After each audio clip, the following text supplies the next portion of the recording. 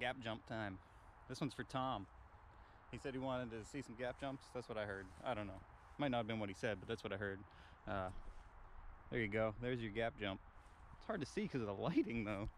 This shit's crazy lighting today. Speckly lights today. So you can see, fairly sizable. If we go down in here, down in the creek below it, that is about, well, nipple high. We are nipple high. Gap jump from the middle of the creek down here. Other side is here. I would say that's 8 feet, something like that. I don't know. We can catch an angle from the side of it on this log. Maybe from the other direction. Maybe from over here. I'll put my bag over there so I don't forget. All right. Well,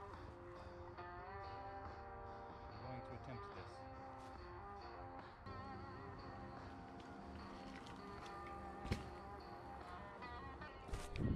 I might have cased it. I'm not sure. I gotta see if I can see where I landed down here. It was quite loud. I kept the front end up just so I didn't nosy. The last thing I want to do today is hit my nose and endo. I don't see a mark back here. Not real sure how far I went, guys. I'll know more if I watch the video. I don't know. We could try it again. Let's try from the other angle now. Actually, I got a really good idea. Let's try from the lip of the ramp.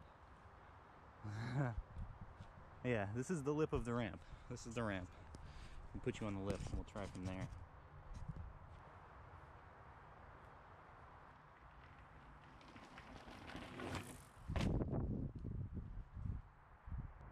I totally forgot where the camera was. That was great though. That was a good one. I'm proud of myself. I didn't die. Well, I did it. I made it.